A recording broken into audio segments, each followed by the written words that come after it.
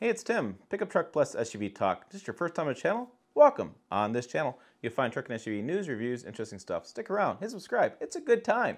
Now, throughout the year, I drive a lot of new trucks and SUVs, and I get like a 7-week kind of taste of these trucks. I drive around town, drive on highways, I do hauling. I also go on press trips, and I fly out there and drive at first drive events, and I get a whole taste of this vehicle through snippets of it. Now, I put these reviews up, but what's interesting to me is the feedback I get from you guys on when you guys are out shopping for them, what you think of them. And what's really cool about this is I have an owner, a friend of the channel, Brian Finn, who actually has a Toyota Tacoma, and he's going to share his thoughts in this video of his Tacoma. His likes, his dislikes, well, his mostly dislikes, which is kind of surprising for the truck that has, the big seller in the mid-size segment, to have a lot of misses for a gentleman who enjoys trucks. You may remember him from his F-150 videos. He's done a couple of these for the channel as well. I'll link those above. But I'm going to stop blabbering because I think it's pretty interesting stuff. And if you're out shopping for the Toyota Tacoma, you probably want to watch this video. It's going to be really interesting for you. Let's go ahead and start on all of that right now.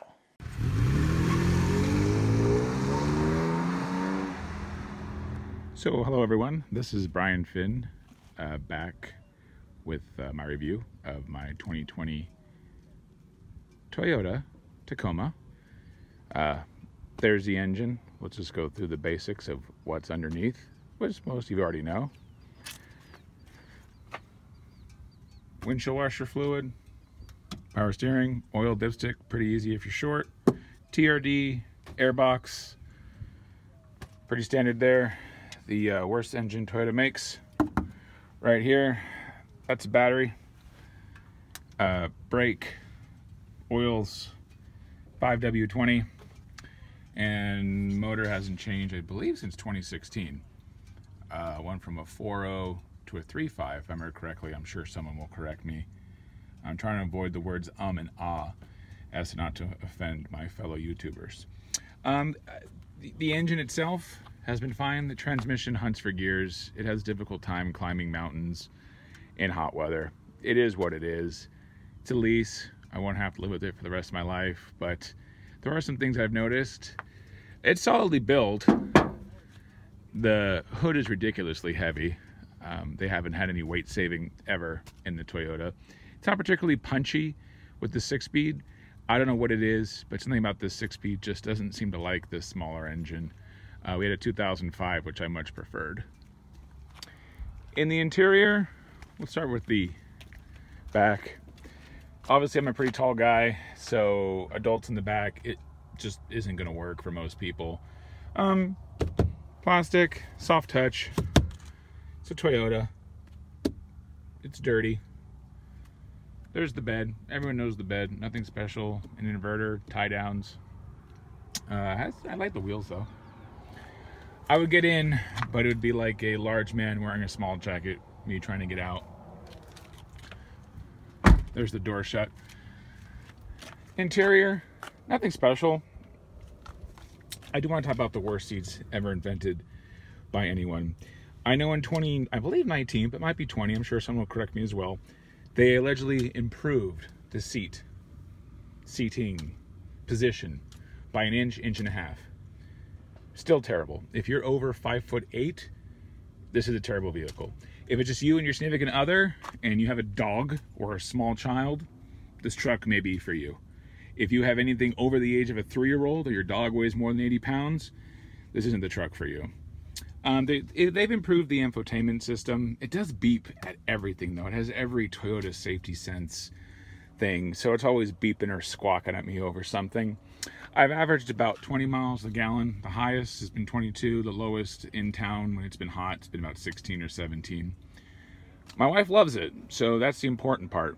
But again, the seats, although leather, pleather, I don't even know, I suppose it's leather, still the most uncomfortable things ever invented. In terms of cost, it's a lease, so at the end I get to walk away, which is probably a good thing. The backup system is nice. It does have the 360 all the way around. So you can see, of course, it does change with the steering wheel movements as well. I do like this. It does come in handy when you're parking. And it's relatively clear. This camera, I do believe that there are higher resolution cameras out there. I believe Silverado has one of the higher resolution cameras available now, but I mean, at that point you also start to nitpick on certain things. But the 360 works well, and it's relatively easy to park in tight spots in and around LA, because it does have these parking aids and sensors.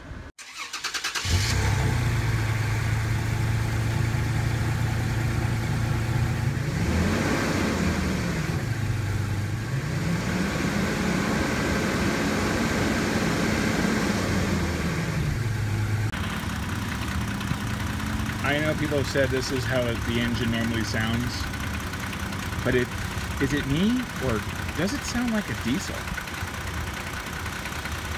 I guess you guys can be the judge. There's the coolant that they say isn't leaking out of this little tube here, but that's okay. I'll just keep adding small amounts of it. It's just a lease. But again, I think it sounds like a diesel. Probably not supposed to, but telling Toyota, they're like, oh no, that's completely normal. It's supposed to sound like a diesel.